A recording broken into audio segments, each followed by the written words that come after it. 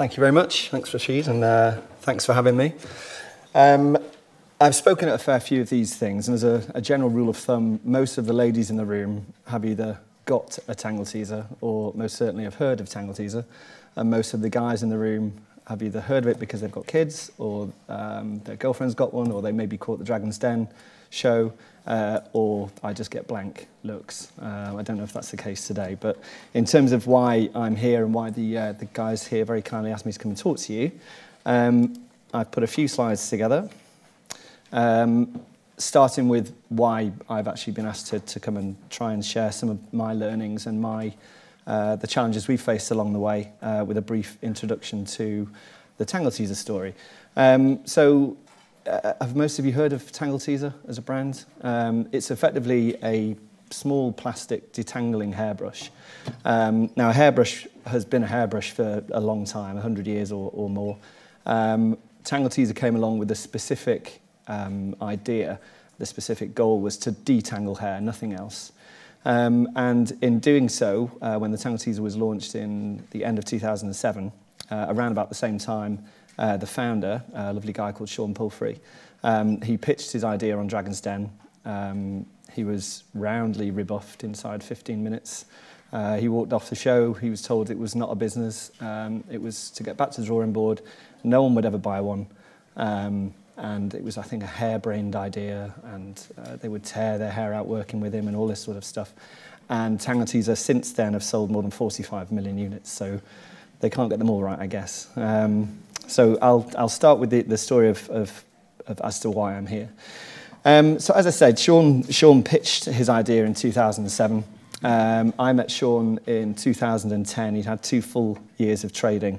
I met him completely by chance at of all things, a Sage software seminar up in Birmingham. My background is all finance and accountancy. His is very much hair colouring. He was a very successful hair colourist with Vidal Sassoon. And we're very different personalities. He's very ideas driven. I'm far more finance, numbers, process, all that sort of stuff. So it worked well. There's a few points on there. So in 2010, we had sales of, the financial year ended with sales of £800,000. I came on board at the end of 2010. We had the business valued at the time at £500,000. In the space of 5.5 years, we grew revenues to 29 million, and the business was valued at between 160 and 200 million. So we did okay. The growth was exponential. The units, everything was manufactured in the UK. I can come on to that later in terms of how important that was to us as a brand. We were very much a great British brand. It helps enormously in Asia in particular, because they associate that UK manufacturing as a sign of quality. We grew distribution from effectively back in the day, Boots, and a few other premium retailers in the UK, plus salons was a huge route to market for us. The route into the salons gave the brand and the product credibility as to why people would then buy it on the high street.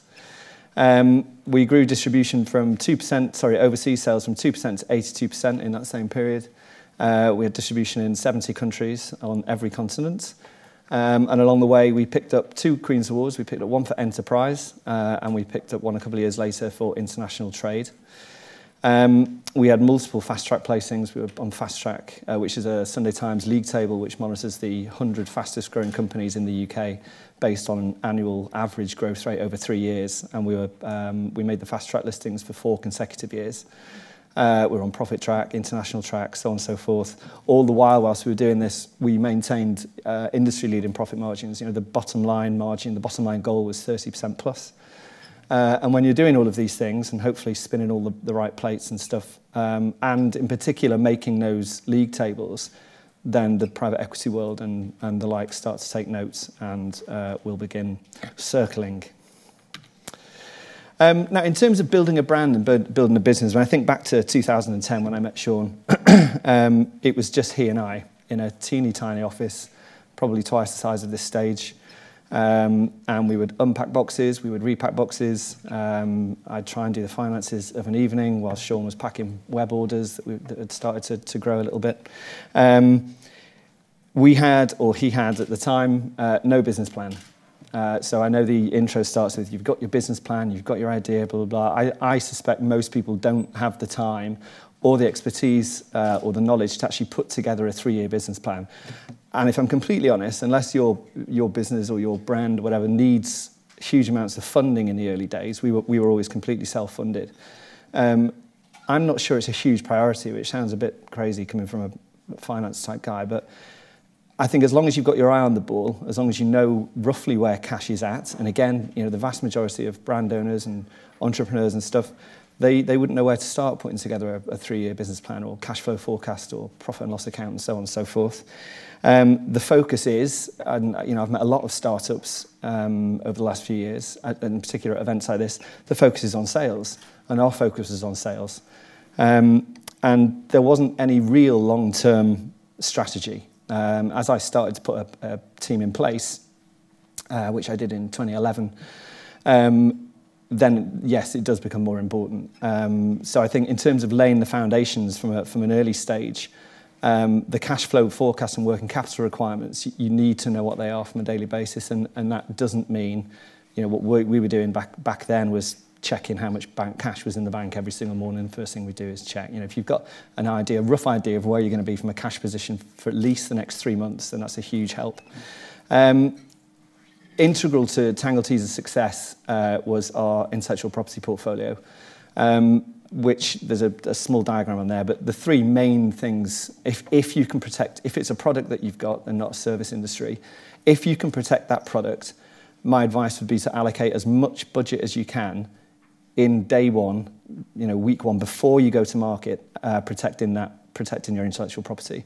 You can't apply, for example, for design regs and patents retrospectively. Once the product's in the marketplace, it's in the marketplace. We learnt that the hard way with one country in particular. But if you can, then get it done early doors. It doesn't have to cost a fortune. You can start with EU design regs. So the 3, again, you know, in case people don't know, the patent is on the actual product itself in terms of how it works. They're not that easy to come by. Design registrations are how the product looks and feels, and trademarks are obviously more around the name. So, for example, you couldn't launch a product called Tangle Teezer but spell the teaser T-E-A-S-E-R because it sounds too much like Tangle Teezer spelled W-Z-E-R. The next thing I did in 2011 in terms of laying foundations was put an external infrastructure in place. So our goal was always to go global from day one. It took 2 years. I think our first overseas market was Holland. So again, having the protection overseas becomes more important before you actually launch the product and go to market there. I had a complete review of the business as and when I could, and then changed the vast majority of the people we were working with. So I put new banking facilities in place. I changed up our lawyers in terms of both litigation and intellectual property attorneys. I changed accountants, stroke auditors, and changed all of the insurance cover and all this sort of stuff along the way. And purely did that because I had a good idea of where we were going to be. I mean, I'm not going to lie. I didn't in 2011 say to Sean, okay, revenues are about $1 million. I think we'll get to 30 million in 5 years. The plan was to get to 8 or 9, maybe 10 in the next 3 to 4 years, which we thought then would have been a huge success. Once the external infrastructure was sorted, which I knew would enable the growth and we wouldn't outgrow any of the partners we were working with, we looked at who did what, which wasn't difficult when there was just 2 of us, so we did everything effectively. But Sean's time was not best spent unpacking and repacking boxes of hairbrushes. Sean needed to be in a position where he's continually innovating, coming up with new ideas, coming up with new products, coming up with new designs. And we started to put a team in place that would do all of the back-end stuff, if you like. You know, we started with a finance team. We recruited into logistics, and you know, fast forward 5 years, and we went from 2 to 52 staff. I think there were in 2017. So the management team was in place. The same management team was in place from 2011 through to 2016, and I think getting that right played a huge part in the growth. in terms of trying to lay the foundations in terms of what needs to be done once you've got those people on board, we found that setting realistic goals was the next thing that was important, and not trying to focus on too many things all at the same time, because with us being self-funded as well, we could only really effectively recruit into different positions as and when we could afford it. I've used the quote a number of times in terms of, you know, surrounding yourself with rock stars as soon as you can afford to is really important. You know, employ people who are better than you at what they do, I think is good advice. Another huge, importantly part for us was the brand positioning. So we always positioned brand Tangle Teezer, and it was very much about the brand as well. It wasn't just a product. The brand positioning was huge. I don't know if any of you guys have ever heard of Cool Brands, but it's a publication that's published every year, and it's effectively the 100 coolest or the 70 coolest worldwide brands that I think are on sale in the UK. And I don't think they've done one this year, but Tangle Teezer has had cool brand status for 6 consecutive years, and that really helps as well in terms of the positioning of the brand. We said no to mass so many times that they stopped asking, and just, you know, and when I say mass, I'm talking some of the big grocery stores, Superdrug. We steered clear of any retailers that we thought might discount the product. We started with the original Tangle Teezer, was a £10 hairbrush.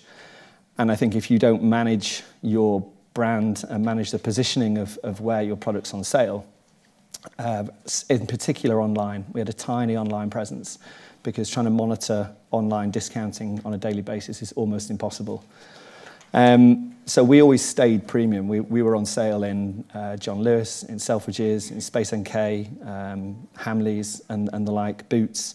And we always steered clear, certainly in the early days of the big 4 grocery stores, you know, Superdrug, any of those sort of places. And also in terms of not just internally putting the right people in place, but at this point we'd made the decision to go down the distribution model as opposed to going direct with subsidiaries around the world. And finding the right overseas distributor is just as important as in recruiting the right internal people, because we very much treated them as internal people who just happened to be based in Munich or the States or Japan or wherever.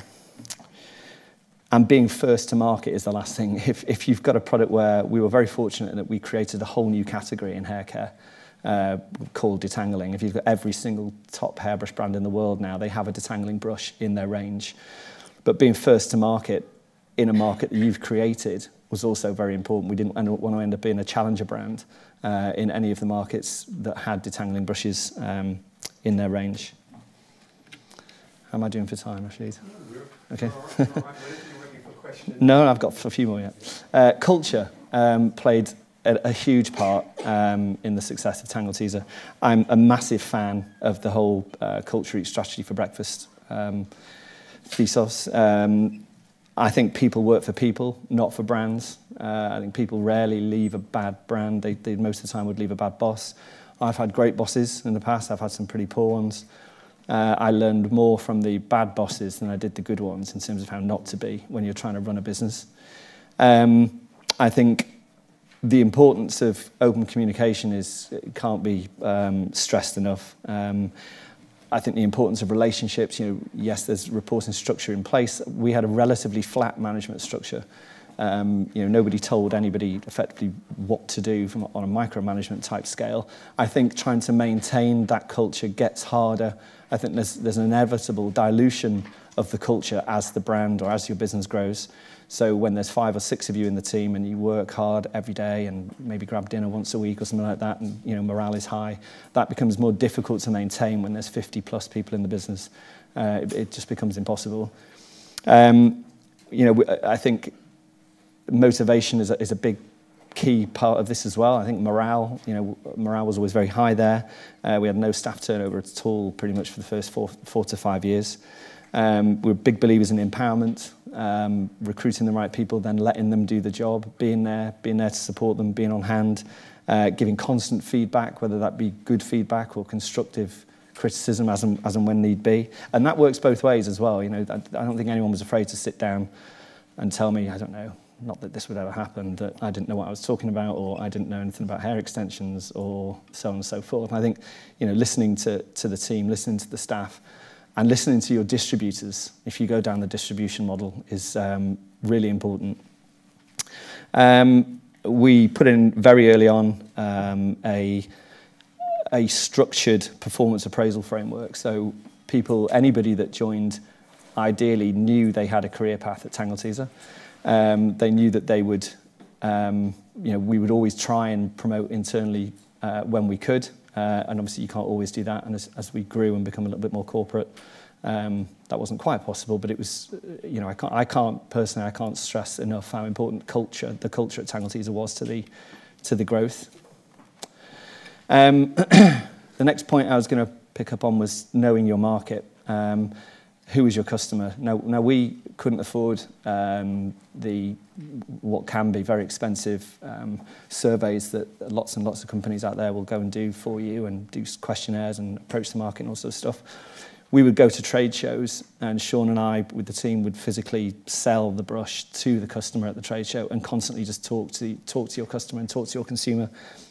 And then as we got a bit bigger, we did get some of the surveys done. So, we knew that our core demographic was a 16-year-old to 28-year-old female.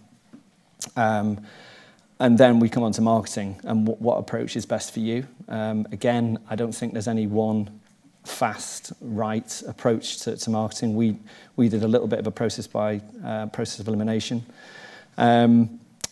But, I think knowing the customer is really important. Knowing, what design would appeal to the right customer was very important to us.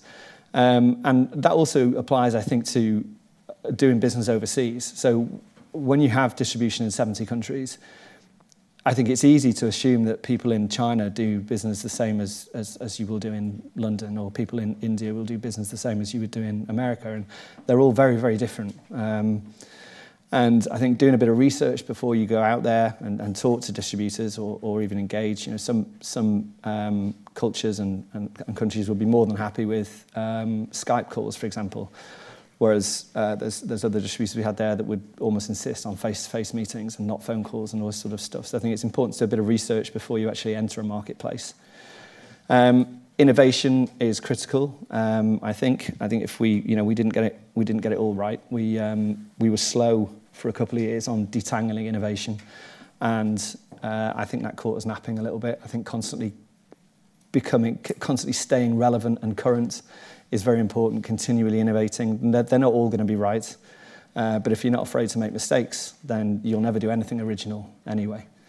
And if possible, I think organic word of mouth goes a long way. We were, again, very fortunate in that we had a number of celebrity endorsements that we never paid a penny for because, quite frankly, I couldn't afford to pay them. But I think that went a long way for Tangle Teezer as well. One of the things we were talking about before I came in today was the whole work-life balance, sorry. And I was saying to Rashid, there's a couple of stats on there, I was saying to Rashid, because a lot of people in the room now are going to be employing millennials, and I think the mindset has changed a little bit. I was talking to some our German distributors just before I came here, and saying, back in the day in a finance department, the first week of each month would be spent putting together the previous month's financials. And if the board meeting was at 9 o'clock on a Friday and I hadn't got the numbers done by 3 a.m. on the Thursday, then I wasn't going home effectively. But I think that mindset has changed a little bit now. I think we always try to encourage a 9 to 5 where possible work ethic at Tangle Teezer. And if people needed to work from home occasionally, then you work from home. That becomes a huge trust issue. I think more and more people are doing that now. But I think trying to find the balance is important. But I also think that if any of you guys have just started a business, and in particular if you haven't, but you're about to, at that point when it's your brand, when it's your business, that work life, that life is your work almost. I think it would be naive of me to stand up here and say, just find a 50-50 work-life balance. In the first year, 2 years, it's not going to happen. You'll live and breathe and eat and sleep that brand. And you'll find all of a sudden that your family and friends saying, if you've got anything else to talk about, all we talk about is plastic hairbrushes and all this sort of stuff. But it's all you do. So I think what I would do if I could do things differently, I'm a big believer in that whole give it everything you've got in the first year to 2 years. Once you start to find the people around, you know, the art of delegation is a lot easier than it sounds as well. You know, giving things up and stepping back and not constantly wanting to get involved and do it yourself is really hard. But yeah, I think the work-life balance thing is difficult, but I think as you do scale and as you get bigger and as you get into year 3 and 4, don't try and do the 80 hours a week thing, because you will burn out at some point, and there's no questions it's not sustainable. You know, take the time off. You're still going to be checking your emails every 5 minutes or 2 or 3 times a day, but try and get that balance as you scale. So in terms of priorities and lessons learned over the last 8 years working with Sean and the team, I tried to de-risk the business as soon as possible. So when I first joined, we had all of the products were made in one factory, and there was one set of tools for each product. And I would literally lie awake at night worrying about this factory burning down and our business literally folding within weeks. As soon as we could afford to, I had multiple 2 or 3 different manufacturers, still all in the UK, but with a set of tools for each product based in each one of them. So contingency-wise, it just helped. It just helped me. Well, it just helped me sleep. You know, finding a bigger warehouse, for example, we got to a stage where we hit an actual glass ceiling in terms of we'd moved into a bigger warehouse, about 2,000 square foot. We were in a access self-storage building for years. And because we could only store so many products in there, we couldn't unpack and repack more than X amount per week. And we sales hit a max. We were at 1.4 million a month, I think it was. And the orders were backing up and up and up and up. And lead times were going from a week to 10 days to 2 weeks. And you end up just creating more and more problems with part packing orders, you know, splitting orders, all this sort of stuff. And we eventually moved. We found the right facility and moved to a 40,000 square foot, you know, state-of-the-art type warehouse that we had it all fitted out. And within 8 weeks, revenues had gone from 1.4 to 2.3 per month, and the lead time came down from we hit a 28-day lead time in the run-up to Christmas 14, I think it was, and that came down to 48 hours within 2 to 3 months. That made a huge difference to the business in terms of bottlenecks and, you know, how we operated as a team. I think setting smart objectives, so specific, measurable, achievable, realistic, and, you know, time-bound objectives for the business, not just for individual people, not just for a team, but for the business is important. We went through a couple of years of trying to do 100 things at once, and you don't end up getting 50% of those things done, whereas in the latter couple of years, we focused on trying to achieve 3, 4, maybe 5 things per year and making sure we achieved each of those each year. We made loads of mistakes. I'm not going to talk about them all, but we did make mistakes, but we tried to learn from them. And sometimes we made the same mistake twice, but, you know, we tried to make sure we learned from those mistakes. You know, my advice would be not to be afraid of making them. Sometimes it's gut feel, and sometimes that gut feel is right, and we operated that way for a long, long time. I could spend another half an hour talking about grey market and parallel importing and all this sort of stuff. This is purely, I guess, if you're selling an actual product. We were extremely selective with our distribution model. We had one distributor per country, which effectively meant that every dime that those guys spent on marketing and advertising and trade shows and everything for our product, they would reap the rewards. But because of that, and because we were very choosy with some of the UK websites that we supplied, these guys will source your product from the grey market if they can, and that is just an ongoing battle that, sadly, if you've got a product that the consumer wants, is just something that you'll just have to try and deal with on a day-to-day basis, as is battling counterfeiters. The very first time a counterfeit Tangle Teezer rocked up on my desk, I literally nearly had a complete meltdown. This is in 2011. I wanted to jump on a plane to China, find the actual producer, and just have it out there and then. You can't do that. I think as you get bigger and bigger, it's a war, and you're going to win some battles and you're going to lose some others. If you try and take every single counterfeiter the counterfeiting operation down, you'll be bankrupt in 6 months anyway. So pick and choose the battles. We spent a lot of money putting the intellectual property in place, so to then not enforce it just seemed silly to us. So we were quite no tolerance, sort of zero tolerance on battling counterfeiters and the stuff. But I think that's important. I think you get a lot more buy-in from your distributors when you take that approach as well. I touched on this before, but listen to the customer, listen to the distributor. So if your customer's screaming at you for something and you're constantly giving them something else, you're not making the best of that situation, I don't think. I've touched on the make work-life balance more of a priority. And again, we could talk about this for another 20, 30 minutes, but if your plan is to exit at any point, and when I say exit, not necessarily just hand the keys over to somebody, but take a minority investment, take a majority investment, sell to trade, then we never ran the business for exit. We nearly took investment in 2016, which is where the valuations came from before.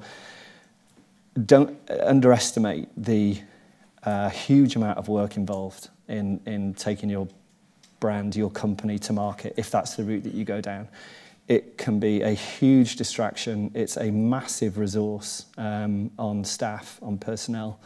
And I think just taking the right approach and taking the time to understand just how difficult that process can be. It can be worth it, of course, once you get there, but and whatever you do, don't IPO. But you know, if you do go down the exit route, then just be prepared for how much of a distraction that is from the business, because we took our eye off the business for 3 to 4 months whilst we worked on the investment process, and it took its toll. It really took its toll. And I'm going to finish with, I'm sure you've all seen this, but every time I see it, I think of how true it is. This iceberg illusion of success, in terms of what people see is just the very tip of the iceberg. And what people don't understand is all the things that have to go on below there to get that to happen. But as business owners, as startups, as brand owners, then you know, you'll all be more than aware of dedication and the hard work and failures and the sacrifices, lots of sacrifices at times, and the persistence and all that sort of stuff. So yeah, that's pretty much me. Thanks very much.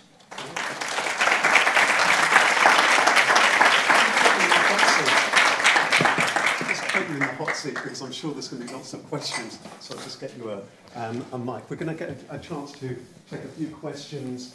And I've got one on as well. Oh, you've got one on. Oh, no, I'll have this one. Well, what was really interesting for me, there were so many things that struck me. I was writing copious amounts of notes. And first of all, the first thing that really struck me was just the serendipity of the meeting with Sean. Yeah. Was that serendipity? Because it sounds as though you both needed each other to make this thing for work. He was somebody who understood the industry, and you were somebody who was far more business-like. Was it serendipitous? Yeah, I think so. I mean, I was at an accountancy software seminar, and I'm literally, it's the last place Sean would ever rock up to, but he'd been asked to go and basically tell the world that Sage is the reason that Tangle Teezer did what it did. I happened to be there just looking at new software, and we got chatting over lunch. There was a little bit of common ground. So he was just stood on his own with a plate of finger sandwiches, and I felt a bit sorry for him because he's in a room with 300 accountants. There was a bit of common ground. My brother had just started working with Theo Bafitas on a startup, who's their e-com director for Boo Avenue. And Theo was one of the people that had told Sean that his idea was a bit crap and would never work. And I approached him and just said, I saw you on the Den. You know, how's the business doing? And he just kept saying, we're busy, it's so busy. I was like, no, I'm sure it is, but, you know, how are sales? You know, is it profitable? How's cash? You know, and he's like, it's just so busy. And I thought, God, this guy doesn't know. And it literally, you know, I was getting all, you know, and I said, look, you know, putting business plans, accounts, business analysis, all that sort of stuff is what I do. If you ever want a hand, you know, give me a shout. And he did the next day. And I said, you know, I can whiz down to London. I was living up in Chester at the time, up in the northwest. Had no intentions whatsoever of relocating to London. A 6-month-old baby. I was in a very secure job. Sean's business was Tangle Teezer was a startup, and he's your typical, stereotypical entrepreneur as well. You've been talking about one thing 1 minute, and then you're still talking about it, and he's talking about something else the next. But yeah, I think, but we just clicked. And I think that yin and yang and that sort of, you know, the mad creator type thing. And he's brilliant in a room, brilliant in a crowd. He's enthusiastic, he's infectious. And, you know, the more pragmatic, sort of process-driven, thinking ahead type combination just worked. I can't help but just want to ask a quick question on that before we take a couple of questions from the floor. Do you think that, as you look out at the audience, the chances are there's going to be quite a lot of people who have that passion, they've got a particular skill in their particular field. But the funny thing about business, isn't it? It's a multidisciplinary event. You need lots of people with different skills. So what... Are you bound to fail unless you've got the other person or somebody in your network who has those other skills? And what would you say to anyone who is like Sean back then, the passionate, they've got the drive, they've got something incredible that they're doing, but they need the other bit? What would be your words of advice to anyone in this audience? Get me on board, I think. I'm sure they'd love to. No, I think early on, you know, Sean outsourced all of the day-to-day accounting and stuff. So he'd get told when to pay the suppliers at the right time and all this sort of stuff. But, you know, he's great at trying to design a new product, which is what he was doing. But then sometimes you'd forget to place next month's order with the factory. And then when it doesn't rock up, the easy thing is to phone the factory and say, where's the product? At which point the factory would say, you didn't order any. So it's little things like that, though, that become huge bottlenecks and huge. So I think if you can, I don't know, it's difficult. Personally, I'd always want someone in my team who's good with numbers, who understands a profit and loss account, who understands a cash flow forecast. And then, you know, when I joined the business for the first 3 years, I was their chief operating officer. And I think having that ability to be able to spin plates, to be able to get the day-to-day stuff done and the planning, even if it's a month, 2 months ahead, done, is really important. And yeah, as the team grows or as the business grows and you bring more people on board, we kept it really lean as well. For the first few years, we were one member of staff per million revenue, which sounds impressive, but it's not sustainable. So I think it would depend on the different organisations. But for me, I think having someone who's at least financially aware is good. You talked about life balance. And I can see even the smile. It's interesting, isn't it? You know, you almost seem to say two things: that it's really important, and you've got to be mindful about it because otherwise you'll burn out, especially when you're growing. But you also highlighted that it's going to be difficult and to really certainly throw yourself in the early years. How have you squared that stuff? And then you talked about having a young family. How have you managed to do it, or what's been your relationship to that thing about life balance? To be honest with you, I think if I could do things differently, if I could do things slightly differently, if I had my time again, I'd probably address the work-life balance a little bit sooner. But you don't, especially when it's your brand. And you know, in particular, the management team there, that was our brand. It wasn't Sean's brand, and we worked there. It was our brand. It's taken me 6 months now to stop tidying up the boxes in boots every time I walk past the hairbrush section. So that's serious as well. You know, it's all you do effectively. And I think early on, you know, I'd go for dinner and be replying to online queries of where's my Tangle Teezer, or it hasn't turned up in Russia or somewhere. And, you know, you get to the point, I think, when people are saying that, you know, you're never off your phone, you're not enjoying holidays, you're working all weekends. I get that. I absolutely get it. But when it's just you or just two of you, it's really difficult, if not impossible, to say at 5 o'clock, you know, phone's going into airplane mode, and I'm just not going to work now until 9 a.m. You can be told to do that all you like, but I think in the first year or 2 years, first year where so many startups fail anyway, it's impossible. And I'm not going to sit here and try and pretend that it's easy to just switch off, because I think you could ask, you know, a dozen people who have been on a journey almost as impressive as ours, and they'll all tell you that it's almost impossible in the early days. I think addressing it as soon as you can, though, is important. I want to go to the audience, and I don't know if any of our wonderful handheld roving mic people there. Otherwise, I'm going to be I'll double up. So it looks as though it's going to be me. But just as I make my way into the audience, I want to ask you one more question, and that's: can you tell who who's likely to and who's unlikely to make it in business? Can you tell when you, because you must meet all sorts of people and lots of people interested to get your input, and could you describe some of the qualities of people you say, this kind of person is most likely to make something of it and these people are most likely to struggle?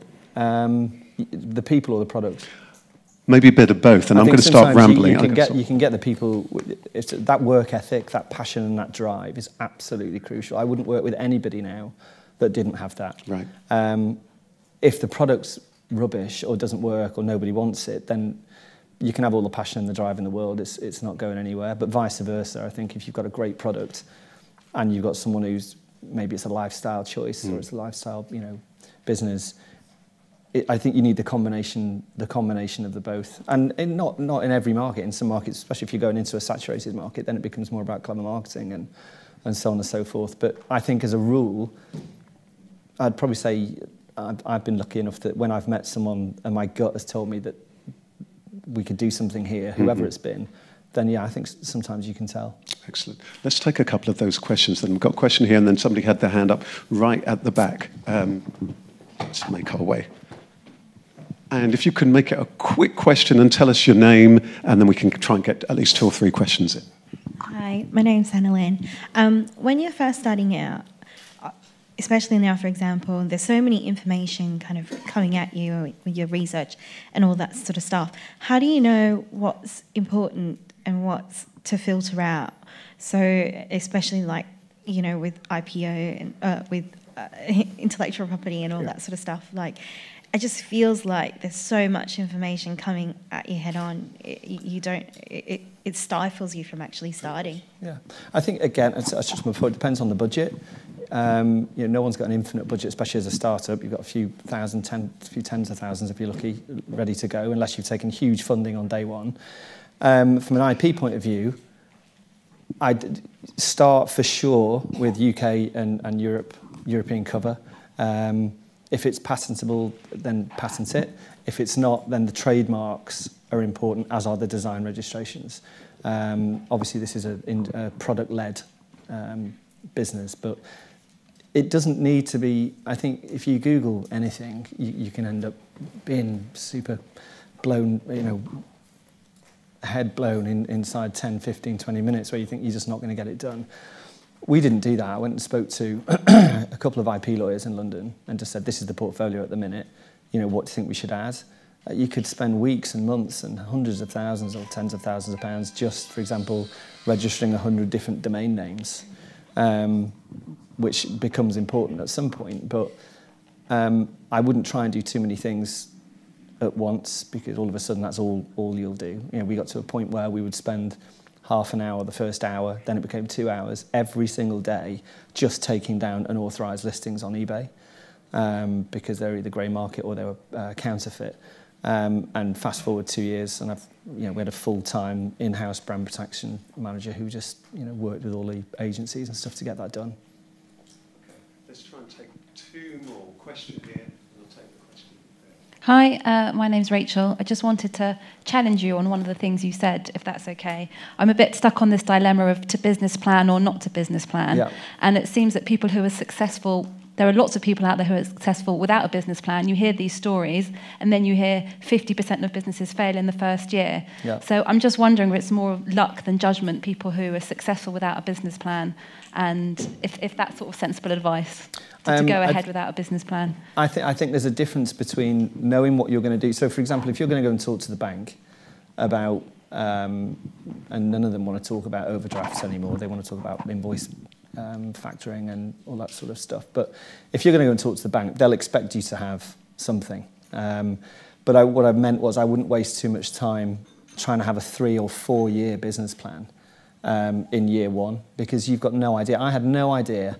In year 2, whether the following year, I had a gut feel, but we never got hung up. We never got, our board meetings for Sean and myself for the first 2 years were a coffee across the road, where we'd talk about the state of the business and wouldn't be talking about in September 18 now, God, I think we're going to struggle to hit budget in April 21 or something like that, because it's irrelevant almost, especially when you're at that startup stage. But I do think if you've got just the current year plan, where there's, if you've got a plan where you think you're going to be turning over 50 grand a month, 100 grand a month, and then that generates cash of that sales of X generate cash of Y, and you know that you're only doing 40 to 30 grand a month, you're going to run out of cash at some point. So I'd never say, if that's why it came across, don't business plan at all.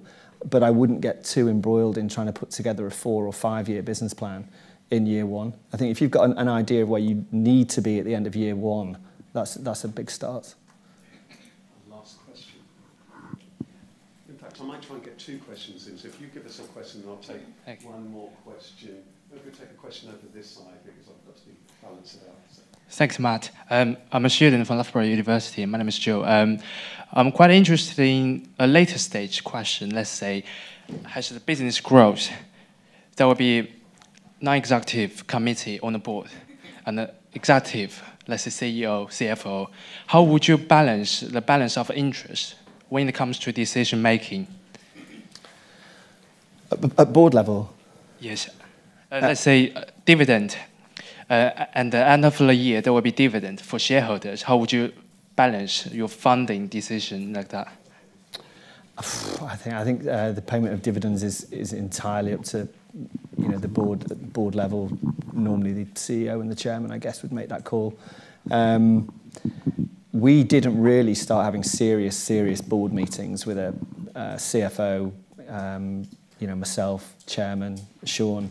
We didn't start having those properly until 2017.